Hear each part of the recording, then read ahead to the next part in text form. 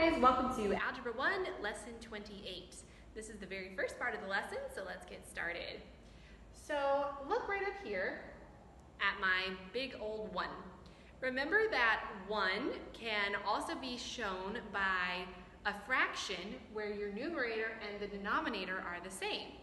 So I have here 4 squared divided by 4 squared. That's the same thing, so that also equals 1. Well, I can move that 4 squared, remember, from the bottom to the top by flipping it and changing the sign of my exponent. So if I make this 1 over 4 squared, flip it up to the numerator and make it 4 negative 2, I can bring that up. So this becomes, I'm flipping everything. So I'm multiplying now, and it's 4 negative 2 instead of 1 over 4 squared. It's 4 negative 2. Well, I know that when I am multiplying and I have the same base, all I do is add my exponents. So I have 2 plus negative 2. Well, 2 minus 2 is 0. So this equals 4, 0. Now, if we go all the way back, 4 to the 0 power is equal to 1. Well, that's very interesting. So this provides us with a rule that anytime you have something to the 0 power, it equals 1. So I show that rule by saying that x, representing any number or variable to the 0 power, is equal to 1. Okay? So I can use that rule to simplify. Here I have x squared, y5, y negative 2, x negative 2. I'm going to combine my like bases by adding their exponents. So I have here x2 plus x negative 2. I add 2 plus negative 2, that gives me 0. So that's x to the 0 power, which is a 1. So I have 1 representing my x. Okay? Then my y, I have 5 plus a negative 2. That's equal to 3. So I have 1, y, 3. Now I know that anything times 1 equals itself. So the 1 is not necessary in my expression. So I can simplify it to just y3. So I basically canceled out my x's. It became 1. 1 times y3 is y3. Okay, I'm going to change markers because it's really hard to see the green. Okay. m5 b squared mb negative 2. I'm going to combine my like bases by adding their exponents. So I have 5. Remember, anytime you don't see an exponent, that means 1. So 5 plus 1 is 6. So I have, so far, m6. Then 2 plus negative 2 is 0, which means it's a 1. And 1 times m6 is just going to be m6. So I'm left with my b's canceled out, just m6. All right, here I have parentheses. See them here? So that means I need to use my distributive property, okay? Notice I have a minus sign right here separating each term inside my parentheses. So I'm going to first multiply x5, y0z times p negative 3, z0. Now this is interesting. I know that z0 is 1, so I can cancel that out.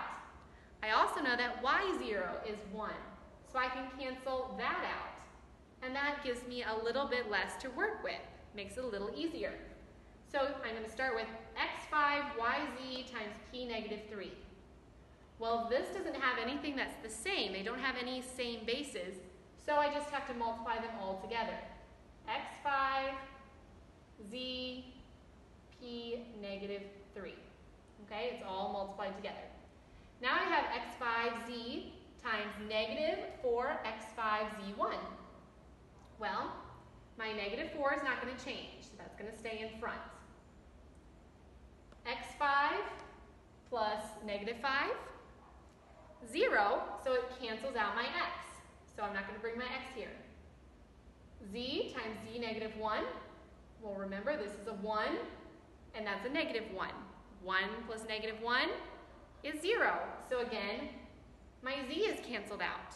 So everything got canceled, all I'm left with is that -4. So this whole expression simplifies to x5, z, p -3 minus 4.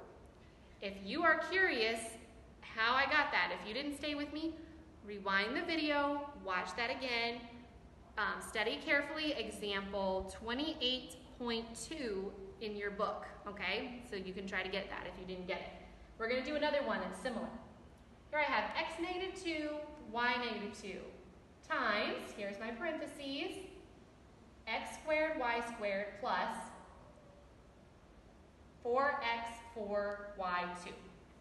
Let's start with the first one. X -2, y2.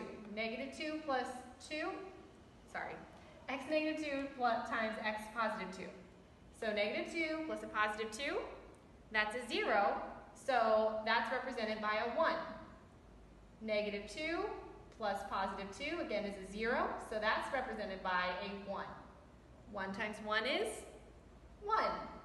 Now I can't just get rid of it because there's nothing else here. There's nothing else to multiply that 1 by. So I have to keep the 1 there and add it to my next term. So I can't just get rid of it. That would make it a 0. There's nothing else to multiply it by, so my 1 stays. Now I have x -2 times x +4. -2 plus +4, that's a +2. I'm going to go ahead and bring my 4 down here. Nothing's going to change with that, so it stays there as my 4. Now I multiply my y -2 times y +2. -2 plus +2 is 0, so that makes my y a 1. Well, 1 times 4 is 4, so it just cancels out. It stays there, okay? So I have 1 plus 4x squared. If you have any doubts about how I did this, if you need more help with it, please let me know. To me, it's really simple. To me, it's really straightforward. But this is something that I've been practicing for a long time. So sometimes what seems easy to me is just easy because I've done it for a long while. And maybe it wasn't when I first did it, and I just don't remember that. So please let me know if you are confused, if you need any help. All right, and then let's look right here. We're going to simplify 2, 0, -2, 0, -2, 0. Well, anything raised to the 0 power is 1. Ooh, but be careful here. This is the opposite of 2 to the 0 power. So here, your negative kind of is outside of your 2 to the 0 power. 2 to the 0 power is 1, and the opposite of 1 is -1. But here it's protected by parentheses. So this is -2 to the 0 power. So this is just 1. Okay, you have to remember that about your negatives and parentheses. Okay, let's very quickly go to our next part. Okay, welcome to the last part of our lesson for today. I'm going to go quickly through this because this really is just review for you guys. So first of all, remember that we've looked at this kind of equation, f meaning fraction times of equals is. Well, this is the same one just with decimals. So d times of equals is. So we just plug that into our decimal problems. So if I see 0.32 of what number is 24.32? Well, I just have to plug each piece into this formula. My decimal is 0.32. My of number is what's missing. Of what number? So I'm going to represent that by an n. So I have 0.32 times n equals, here's my is number, 24.32. So to solve for n, I divide both sides by 0.32. And when I do the math, n equals, let's see, 76. Okay, I didn't want to actually do the math for you on the board for time's sake because I know that you guys probably want a shorter lesson, so we're going for it. All right, so n equals 76. Go ahead on your own and look at example 28.6 and 128.7 to be sure that you're familiar with this. All right, and then volume conversions. With volume, remember, you're looking at cubic dimensions. Oops, the arrow didn't show up. Because you have length, you have width, and you have height. So that's 3 dimensions that you're talking about. So your units are always cubed. That means when you convert from each unit, from one unit to the next, you have to use 3 unit multipliers for each step, for each change of unit. So here I want to go from 800 centimeters cubed to feet cubed. So to do that, I start with my 800 centimeters cubed. I can't go straight from centimeters to feet. I don't have a conversion for that. But I do know centimeters to inches, and I can do inches to feet. So for each one of those centimeters, I have to get rid of that unit. So I'm going from centimeters to inches, from centimeters. I have to do this 3 times. 3 unit multipliers for each unit. Okay, so from centimeters to inches, I need 3 unit multipliers. Well, now I'm going from inches to feet. So again, I need 3 unit multipliers to get rid of all 3 of my inches. Now, I don't have enough space to do this all in one line, so I'm going to drop it down to this one. Okay, so I have 1 unit multiplier of feet to inches. Now I have 2. Now I have 3. Okay? So now I'm going to fill in my numbers. From centimeters to inches, I have 2.54 centimeters in an inch. So I'm going to repeat that for each one. Then I have my feet to inches. Well, I know that I have 12 inches in 1 foot. So I will repeat that in each one. Okay?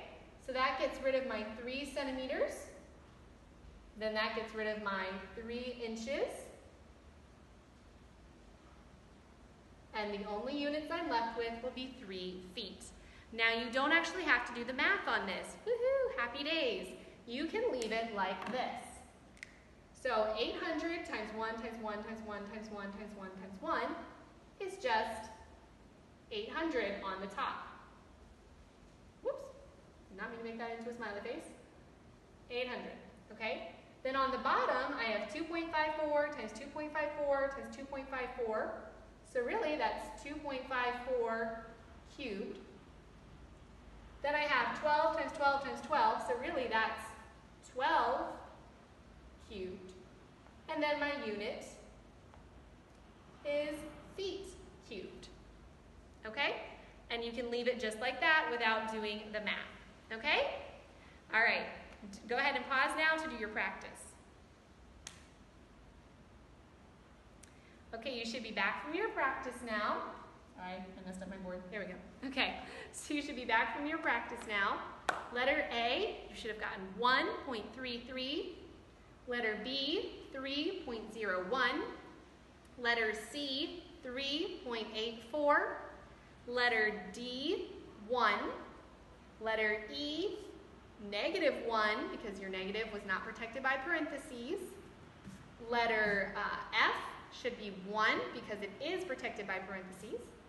Letter G, all of that is raised to 0, so it's 1. And then on the bottom, you should have 42 over 2.54 cubed times 12 cubed feet cubed. And that's all that you have to do for this lesson. Have a wonderful day, guys. Love you so much. Bye.